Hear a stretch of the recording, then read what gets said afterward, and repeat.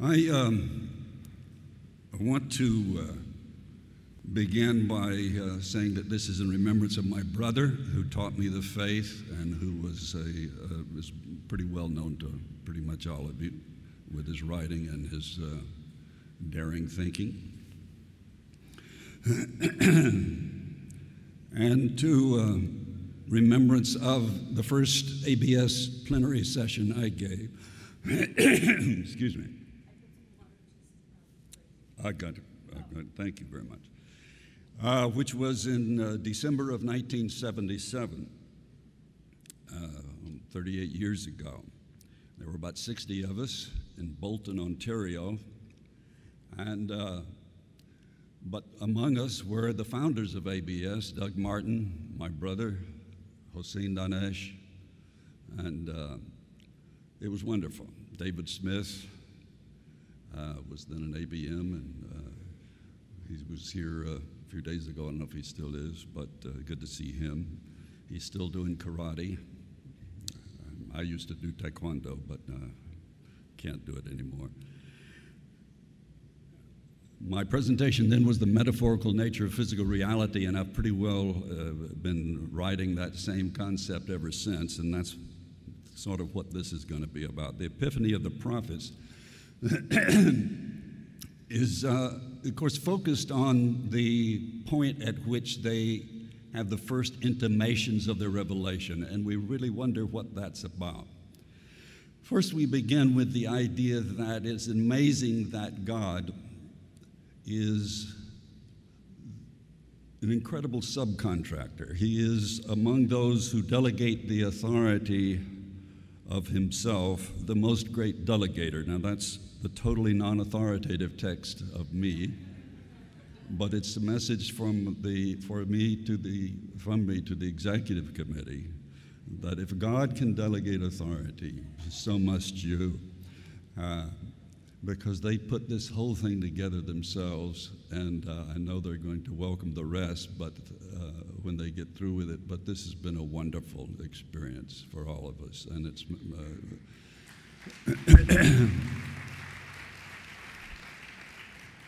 it's come a long ways in 38 years from 60 people in a room in Bolton, Ontario. It really has. We're going to go over 3 stages of the manifestation. We're going to focus on the part of the second stage, which is when they have this intimation of their revelation, trying to figure out what that's all about and what they're all about insofar as who are they really? Are they men transformed into something else? Are they just inspired individuals? What is their ontology and what is happening at this moment when they intimate that revelation? And then finally, we'll deal with the post-incarnate stage. Now, I'm dealing with the 2 other stages, the pre-incarnate stage and the post-incarnate stage, because they tell us something about what must be happening in that moment of intimation, what I've called epiphany, because it seems like they're suddenly enlightened. And yet, really, epiphany is not the correct word, and it's not the word the writings use. They use the words of the guardian, which is the intimation, the first intimations of the revelation. So let's begin with the pre-incarnate stage, before they take on a human persona. The prophets, unlike us, the guardian says, are pre-existent. Pre-existent. That means, of course, that they lived before they associate with the human temple in the world of the spirit. And as Baha'u'lláh himself says in the Agdas, O people of the Bayan, we verily set foot within the school of God when ye lay slumbering, and we pursued the tablet while ye were fast asleep. By the one true God we read the tablet ere it was revealed, while ye were unaware, and we had perfect knowledge of the book when ye were yet unborn.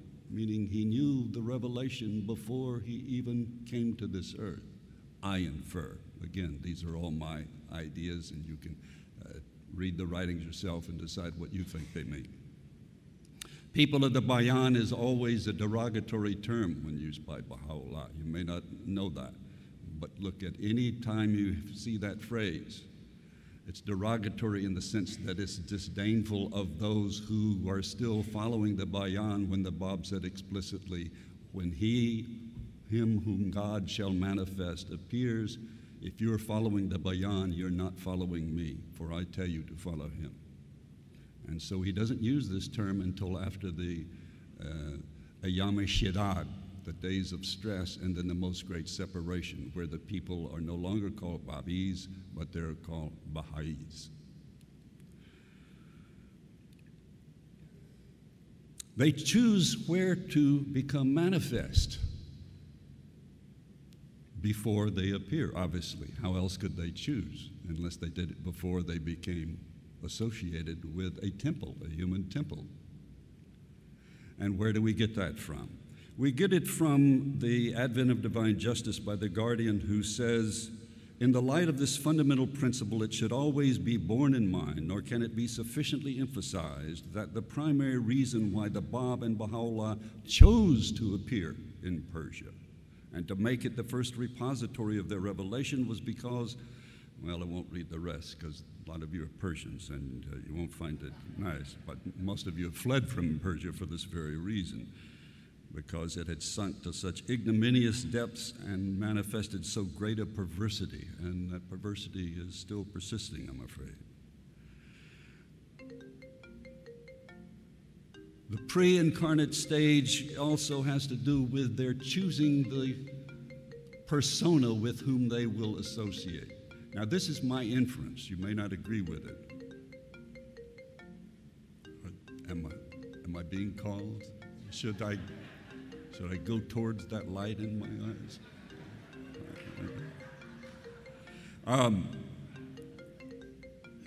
Yet, as Abdu'l-Baha later explained, the dissolution of the tabernacle, wherein the soul of the manifestation of God had chosen temporarily to abide, signalized its release from the restrictions which an earthly life had of necessity imposed upon it.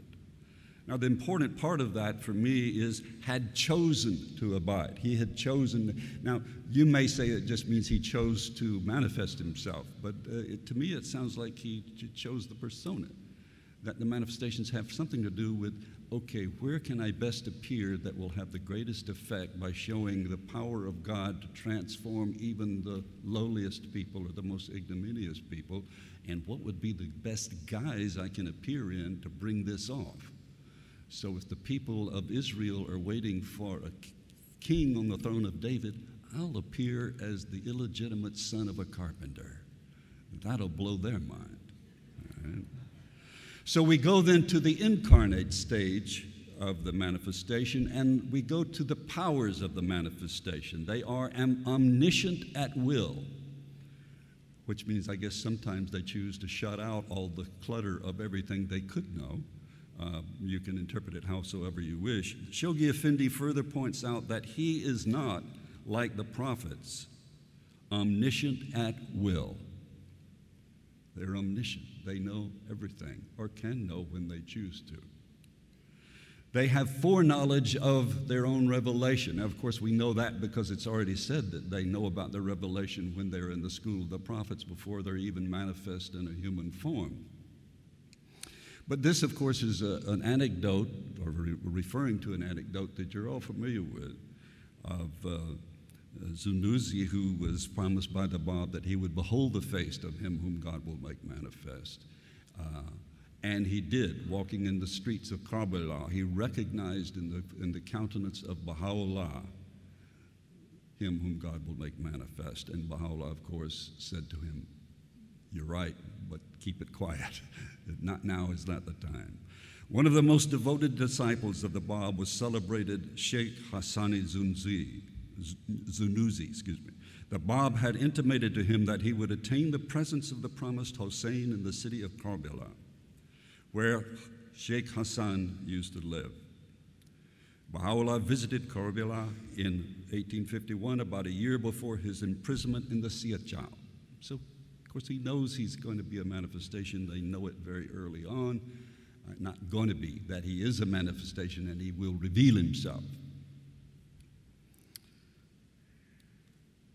Thirdly, they choose when to reveal themselves. Now, this is important because the Bab, of course, his religion was supposed to last 9 years. And it did, because 9 years after 1844, in 1853, well, December of 52, and for the next 4 months, Bahá'u'lláh received the intimations of his revelation in the Siyáh Chál, and that was 9 years after the revelation of the Bab. But in a letter from God to God, and that's how this tablet begins, the second tablet of to him whom God will make manifest by the Bab. And the letter begins, this is a letter from God to God. Because in their station of essential unity, they are the highest form of God that we in this station of our existence can understand. And they will remain so, but we'll get to that later. So in this letter, the Bab says, I know you can do whatever you wish, but on behalf of my loved ones, would you please withhold revealing yourself until 19 years. 19 years in 1844, 63,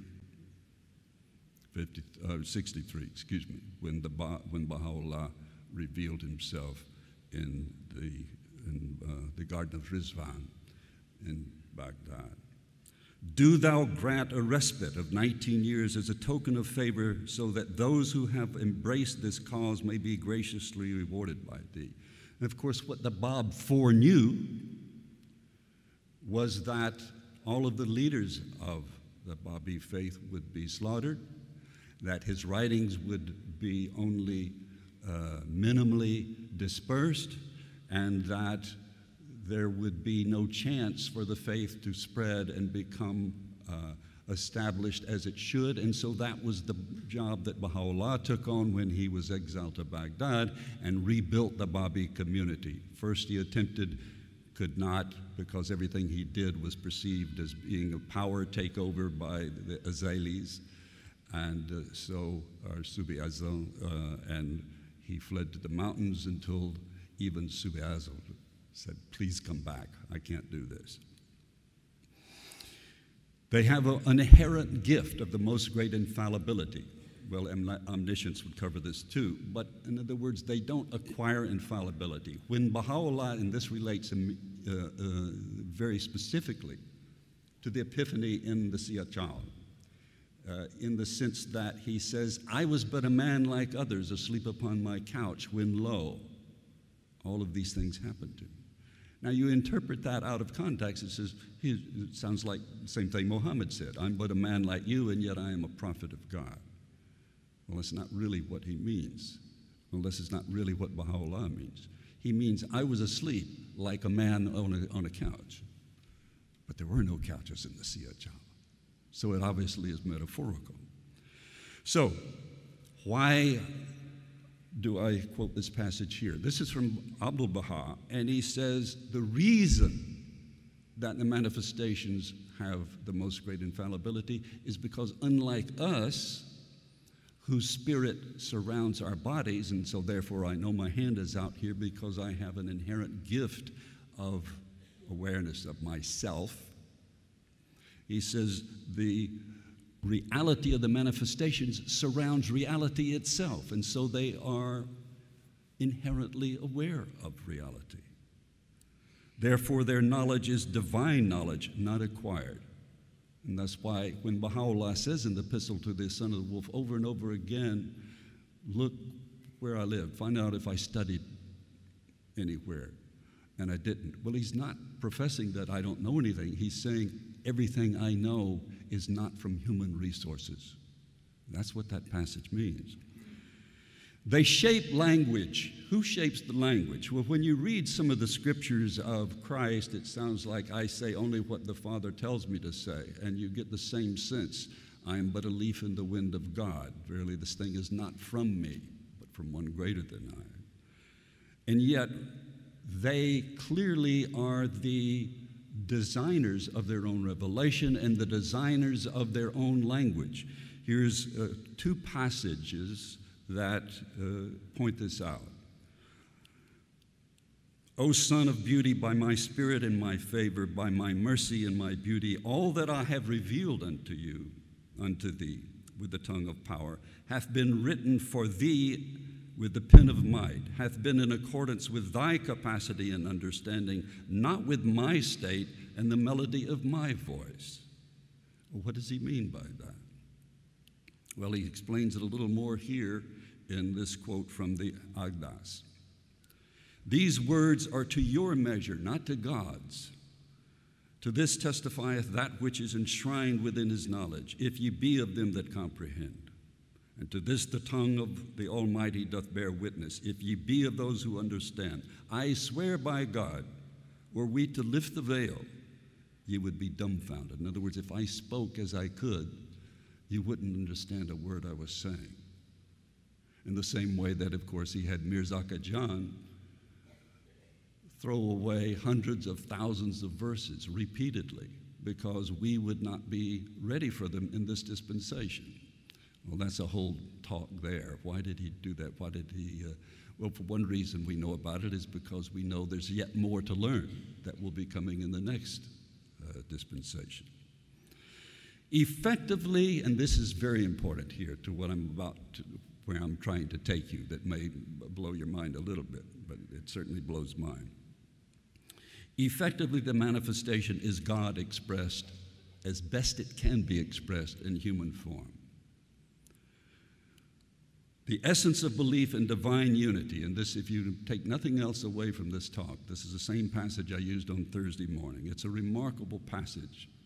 The essence of belief in divine unity consisteth in regarding him who is the manifestation of God and him who is the invisible, the inaccessible, the unknowable essence, as one and the same. By this is meant that whatever pertaineth to the former, all his acts and doings, whatever he ordaineth or forbiddeth, should be considered in all their aspects and under all circumstances and without any reservation as identical with the will of God himself. Everything they do and say is calculated to teach us something. Nothing they do is accidental. There's a dream that that a friend of mine, when I was in Haifa a few weeks ago, told me he had that. He dreamed he was Bahá'u'lláh and that he was about to take a sip of the water that had been poisoned by Mirza Yahya. And he, of course, foreknew that it was poison, and yet he knew that he had to drink it. Meditate on that. Not ours the living witnesses of an all-subduing potency of his faith to question for a moment, however dark the misery that enshrouds the world, the ability of Baha'u'lláh to forge with the hammer of his will and through the fire of tribulation upon the anvil of this travailing age and to the particular shape his mind has envisioned these scattered and mutually destructive fragments into which a perverse world has fallen into one single unit, solid and indivisible, able to execute his design for the children of men. He designs the conceptual framework of his own revelation and of where we're going for the next 1,000 years. His design. So he's not merely an emissary. He's not merely a translator of God's words. He is the translator of God's will. But he is the creator of his own dispensation and the designer of the edifice that he has bequeathed us. So now we get to the heart of this discussion. What happens and what do we mean by intimation of revelation? Well, of course, intimation means the first sense of it, the first signs of it. The most great spirit, of course, is that spirit that appears to him in the dream vision he has in the Siyáh Chál. It's not an actual maiden that appears before him, of course, because nobody else in the Siyáh Chál saw it. It is a vision that appears to him, and it is the vehicle that he says through which God speaks to him. And the Guardian in his writings here in God Passes By says it's comparable to the similar intermediary symbols he uses in the other revelations. Symbolized in the Zoroastrian, the Mosaic, the Christian, and Mohammedan dispensations by the sacred fire, the burning bush, the dove, and the angel Gabriel, respectively, descended upon and revealed itself, personated by a maiden. In other words, she isn't the Holy Spirit, it's personified. It's a, if you will, a literary device that Baha'u'lláh is using. We'll get to deal with it a little more in just a second. Here we have our traditional account of this from the letter to Nasiruddin Shah, but don't forget, this is not Baha'u'llah's frank and forthright account of what really happened. It's how he's presenting it to the king. And so he says, "O king, I was but a man like others asleep upon my couch when, lo, the breezes of the all-glorious were wafted over me and taught me the knowledge of all that hath been. This thing is not from me, but from one who is almighty and all-knowing. He bade me lift up my voice between earth and heaven. And for this there befell me what hath caused the tears of every man of understanding to flow. The learning current amongst men I studied not. Their schools I entered not." In effect, then where did this come from? It's the same kind of device that Muhammad uses when he says, "I was in this cave and the angel Gabriel appeared to me." And he runs home to Khadijah, and she enfolds him in a blanket because he's so shaken by this experience. How do we know about that? Who was with him in the cave? Nobody. All right?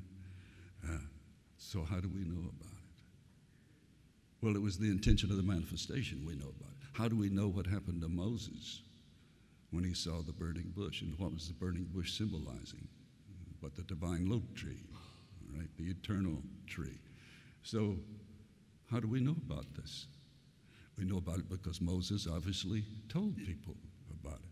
He was the only one there. So we're fortunate, so fortunate, that Baha'u'lláh bequeathed to Ban Abdul Baha, among his other mantles, the interpreter, the authoritative interpreter of his own words. And so the authoritative explication of what he means when he is writing this letter to the king is right here for us. But even the interpretation we must understand on our own terms.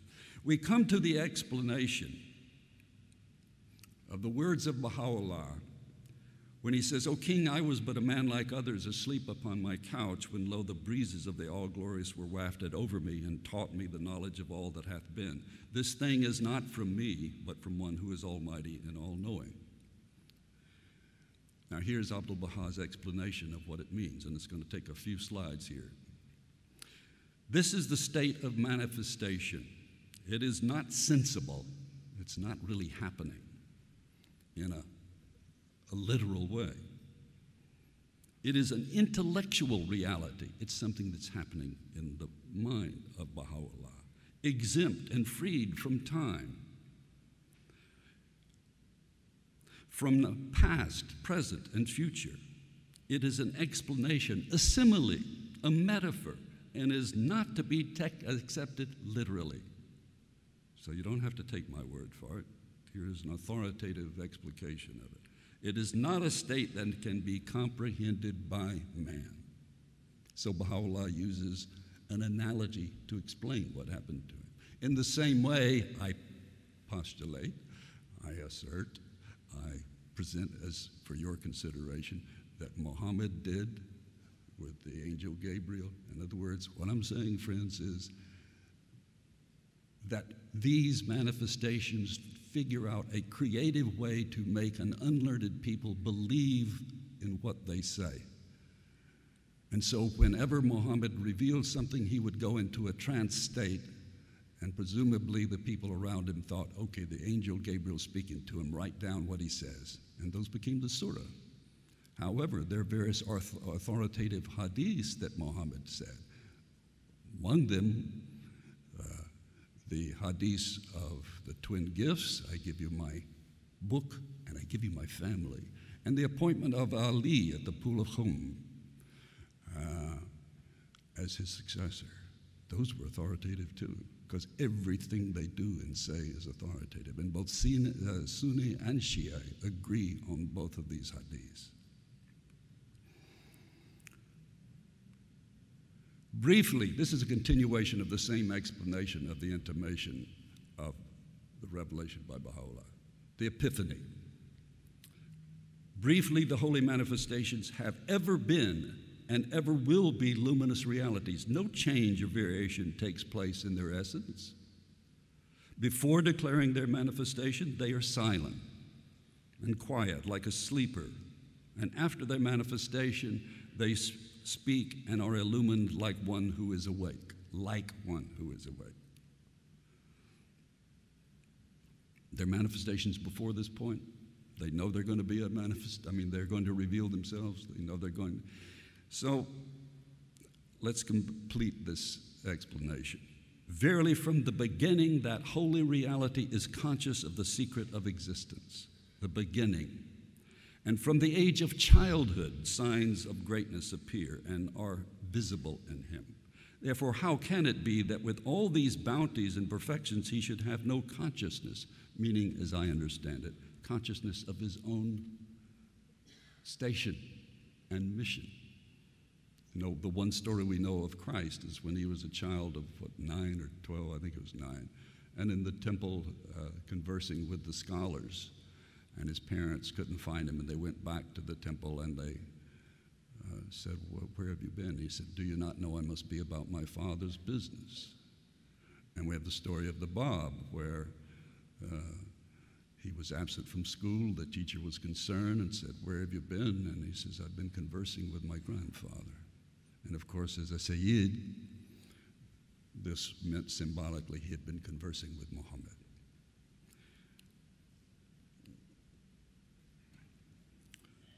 The strategic approach of each manifestation is precisely geared to the context in which he appears. Moses is a shepherd exiled for murdering an Egyptian and has to convince the Pharaoh and an enslaved populace that he has divine authority and leadership. Christ is reputed to be the illegitimate son of a simple carpenter and must convince a populace entrenched in what has become a legalistic and staid religious tradition that he is their promised Messiah. Muhammad is an unlearned leader of caravans who must unite diverse warring tribes and create the model for constitutional governance, which he does. The Bab is an unlearned merchant who must convince a populace entrenched in what has become a legalistic and staid religious tradition that he is their promised Mahdi, or the Qaim, come to instigate the resurrection or the day of days. Baha'u'lláh is a follower of the Bab who must convince the people of the Bayan that he is him whom God shall make manifest, and a prisoner who must convince world rulers that he has been appointed to unite humankind. They all are fully aware of the devices and guises they use, in my opinion. And that's what I'm trying to blow your mind with, is that they know exactly what they're doing. You know, we have consented to be bound in chains. We know that he didn't mean, that means, well, didn't have to be bound in chains. We know he could have saved Mirza Mehdi, but Mirza Mehdi chose instead to let his life be a sacrifice for those who were not then able to attain the presence of Baha'u'lláh. The presence of Baha'u'lláh, let's deal with that. So we get to the post-incarnate stage, and that will finish up. How many minutes do I have, Lisa? About 10? Huh? 10. We're great. So we're dealing with deceased now. What power does the manifestation have after that? Well, we pray to Baha'u'lláh. We pray through Baha'u'lláh to God. We know Baha'u'lláh is watching over us and so on, but let's get very explicit. We go back to the phrase the passage I've already shown you. Its influence no longer circumscribed by any physical limitations, its radiance no longer be clouded by its human temple. That soul of Baha'u'lláh could henceforth energize the world to a degree unapproached at any stage in the course of his existence on this planet. So his power is to help us to guide his own dispensation. And this is what I understand to be true as well. Each manifestation overlooks and oversees and assists the progress of the dispensation, the age in which he appears. Here's one you may not know, though you probably do. He continues to be our intermediary. We enter the presence of God, but we really don't, not literally, because there is no presence of God. That implies physical proximity, and God is essentially unknowable and has no physical aspects other than the manifestation of himself in these beings from the world of the Spirit he sends to help us understand. We will have experience of God's Spirit through his prophets in the next world, but God is too great for us to know without this intermediary. The prophets know God, though not his essence. That's my insertion there. But how is more than our human minds can grasp. We believe we attained in the next world to seeing the prophets, but they will continue to be our intermediaries between us and God, even in the next world. So entering the presence of God means entering in a relationship with his manifestation. So we can enter that presence right this minute. And it will continue to be that same relationship as we continue our lives of knowing and worshiping God by successive degrees in our life after this life. Their heavenly station rules supreme over all things. This is a nice passage about their powers after they ascend. Their bodies perceive things when they're associating with their human temple, according to the capacity of the material world. So it is that they have at certain times expressed physical weakness. Bahá'u'lláh gets poisoned, his hair turns white, and his hand shakes forevermore. All right? Seems to be human. What's the value of that? Because if you don't discern the spiritual power, if you're attached to the physical person, you see a relatively short, diminutive man with an arm shaking and his hair turned white from poison, and you're going to believe this is a representation of God on earth. That's a test.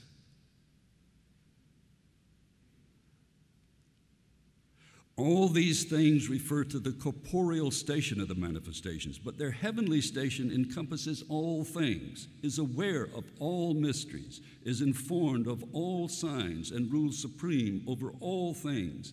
And this is equally true both before and after the intimation of their revelation. Both before and after. So this is, I've put it in the category of their post-incarnate power, but notice it applies to both before and after. This is why Christ said, I am the Alpha and the Omega, the first and the last. Is therefore, has never been or never shall be any change or alteration in me.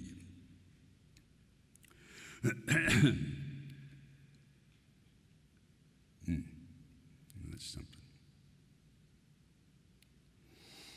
Recognition of the manifestation, then, is tantamount to entering the presence of God.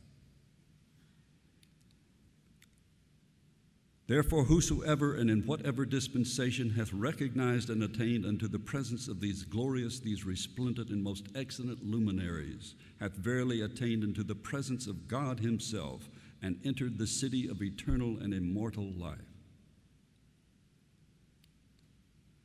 So, let's finish up with a couple of questions and a couple of answers, and then I'll be done. What is meant by receiving intimation of revelation? Were the 10 Commandments conceived by God or by Moses? Were the parables of Christ his words, or was he simply repeating what the Father told him to say? Were the surah of Muhammad the words of Gabriel as dictated by God, or the prophet's own devising? whose words are in the Siyáh Chál, the Veiled Maiden of Bahá'u'lláh. I don't know if you've noticed, but after about 3 pages in the Siyáh Chál, he says, here's what the maiden said. And the rest of the Siyáh Chál is the maiden talking to the temple that will be the means by which Baha'u'lláh speaks to us. And he says, temple, you're going to have this power, and your feet are going to be like this, and you're going to have all of these capacities if you're going to get this job done. Well, does that mean that Baha'u'lláh was writing down what the maiden had said to him in the Siyáh Chál? And, well, that's a good question. What conclusion might we infer about these limitations the manifestations claim to have? I am but a man like you. This thing is not from me, and so on. Well, we really answered all of these, haven't we? So I'll simply go over the answers very quickly as I have inferred or implied them or stated them directly. While the manifestations are clearly aware of their station and what will be required of them, when the process begins, it is still rather an incredible thing. And I used here the analogy of the start of the Olympic race. An Olympic runner is not surprised that he or she is at the Olympics. They've trained for years for this. Their whole lives they've been training as an athlete. But still, when that starter's gun goes off, it must be an experience like nothing they've ever experienced in their lives. So the manifestations know this is going to happen. They know what they've been training to do. They know why they came to earth. But when it starts to happen, it's still an incredible experience. And we have several accounts of those who witnessed the revelatory process as Baha'u'lláh was transcribing, or not transcribing, but was dictating the revealed text to his amanuensis or to the other secretaries he employed. No one was with Moses or Muhammad or the Bab. I've said this before. The Bab's intimation occurred in a dream. We don't talk about it much. He had a dream that the severed head of the Imam Hussein appeared before him, and he drank the blood from it. It's pretty gory, but that was his intimation. The first thing we know of the Bab is when he's talking to, encounters Mullah Hussein for the most part. But this was his intimation.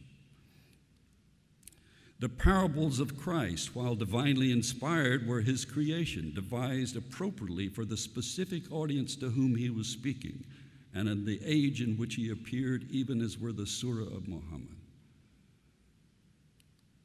The Surah of Muhammad were authoritative, but so were the words in the authoritative hadith, because all the prophets say and do is identical with the will of God. These are not quotes from the writings, friends. These are my own conclusions, which you can agree with or not, derived from the inferences of the passages. 2 more. While Baha'u'lláh was doubtlessly inspired as he received the first intimation of a revelation direct from God, the composition of the Siyáh Chál, or the tablet of the Holy Mariner, though citing various speakers, was entirely his own devising. He's a very creative writer. In fact, you could say he's a perfect writer, or writing perfectly for what we can understand. He could do much better, he said.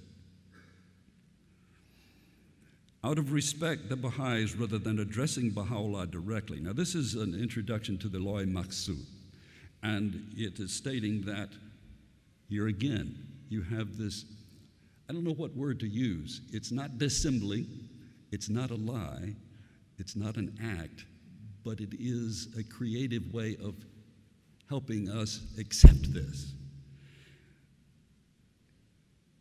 Out of respect, the Baha'is, rather than addressing Baha'u'lláh directly, would write his amanuensis Mirza Khajan,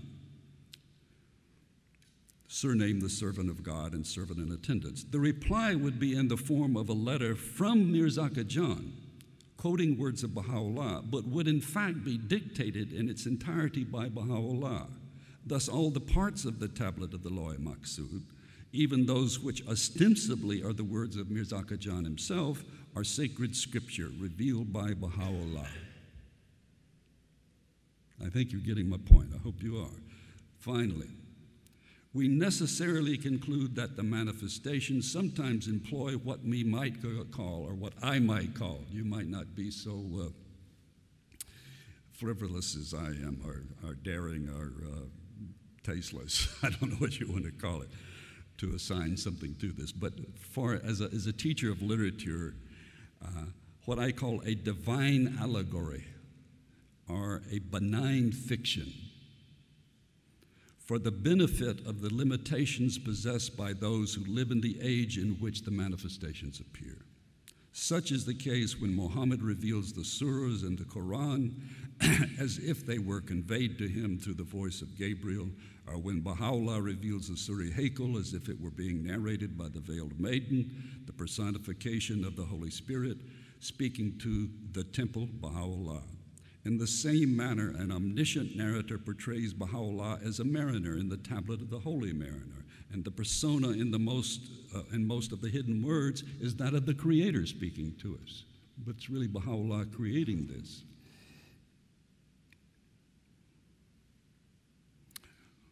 In conclusion, the manifestations are creative and employ whatever rhetorical devices and human guises best enable them to accomplish their appointed mission. Thank you.